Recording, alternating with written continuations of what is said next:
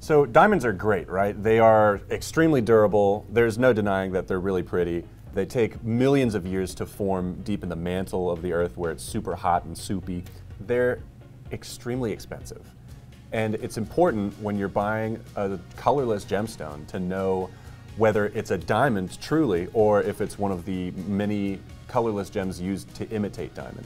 And that's what we're going to go over today. We're going to take a look at some of the characteristics of diamond in its rough form, in its faceted form, and some of the characteristics that differentiate it from its imitators.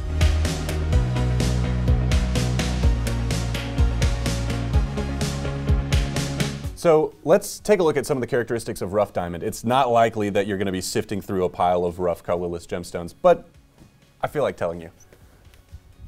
So diamond tends to form in one of two ways. It can form in an octahedra, or it'll form as a macle. So an octahedra, it can have rounded edges. It'll also often have trigons, which are these like triangular edge pits that are on the surface of a diamond. Trigons can occur on a macle as well.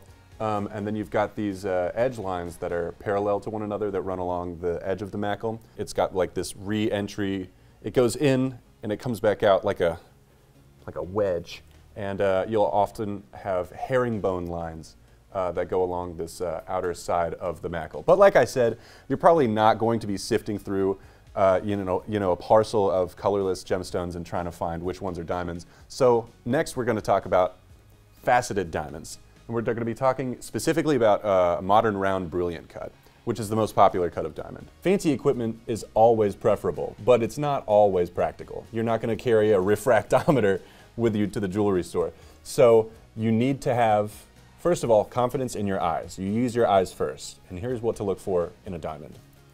The surface, like I said with the rough guy, very, very bright adamantine luster. The term adamantine is derived from the same word that diamond comes from. So adamantine luster is sort of reserved for diamonds and things of the highest caliber of luster, which describes the light that bounces off the surface of the faceted stone. On the inside, you're going to look for fire, which is when white light enters a stone and then it gets split up into the individual colors of the visible color spectrum. And so you get those flashes of red and blue and yellow that you see in diamond. Diamond has very high dispersion. So if it's really bright on the surface, if it's got a little bit of a rainbow in it, those are two things that you can look for with just your eyes to determine if something is a diamond or not. But I recommend using a loupe. A loupe can be used to see clues that you cannot see with the naked eye. To use the loupe, I like to press my thumb against my cheekbone just under the eye, my dominant eye. For me, it's my right one. And I look through the loupe, try and keep this eye open. It's kind of tricky at the start. And then hold the stone up until it is right in focus. Here's what to look for in a diamond. So look at the edges of the facets. They should all be razor sharp, no chipping, no scuffing. They should just be super clean and also very uniform. You don't want to poorly cut a diamond. You don't want to have your facets not uniform the way I drew them up on the board. You don't want a diamond to look like that. And if it does, that should be an alarm bell. Secondly, the surfaces of the facets.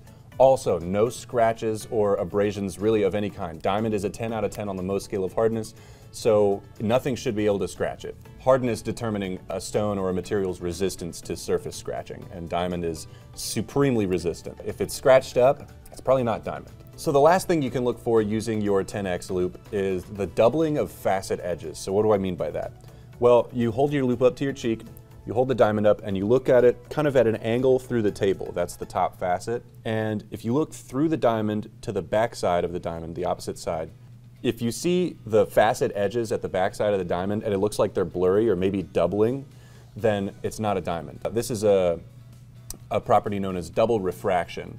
And that's where a beam of light goes into a stone, it gets split into two different directions, and it causes you to see double. Diamond doesn't do that. Plenty of stones do, and some of them do it so strongly that you can detect it just with a loupe. If you look through the top of the diamond and you see the facet edges are like you're seeing double, it's not a diamond. Diamond don't do that. Let's talk about some of diamond's imitators, starting with maybe the worst one, glass paste. So glass paste is a man-made material that is sometimes used to imitate diamond, but it doesn't do a great job. For one, it sometimes is dull in luster, and that a convincing diamond does not make.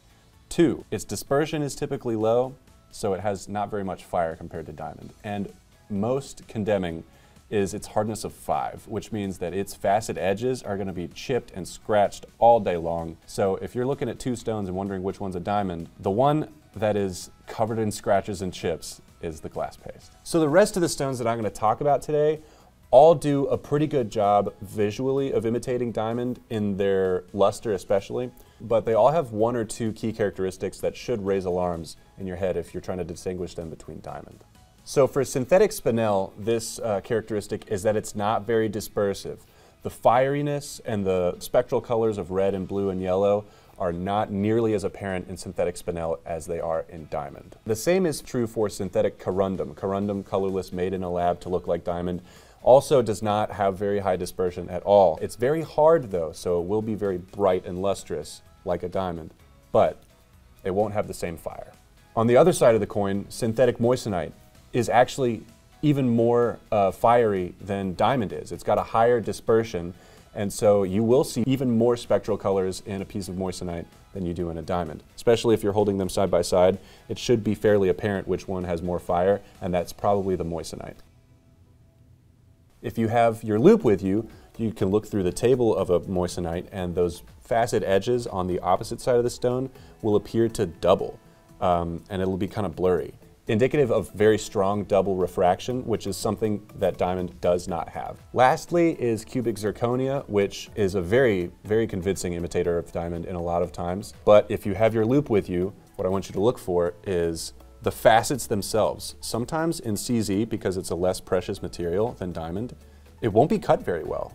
And I remember the first time I looked at a CZ that just had like wobbly facets and they were supposed to meet at a point, but they met like this instead. And I'm like, that's not a very, I was like, I could cut that better. You know, that's not true, absolutely not. But CZ is less precious than diamond, and so the quality of the cut is often far less than in diamond. So if you see sort of rounded facet edges or facets that, you know, don't quite meet up where they're supposed to, or they look like snaggly teeth or something like that, it's probably not a diamond, and it very well could be cubic zirconia. So these are just some tips to get you started, just using your eyes and building confidence in what you see, and also your 10x loupe, which I recommend having on you if you're trying to identify gemstones. These are the bare essentials.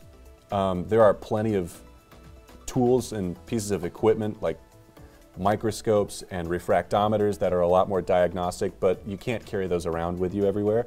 So if all you can have with you is a loupe, these tips and tricks will get you very far.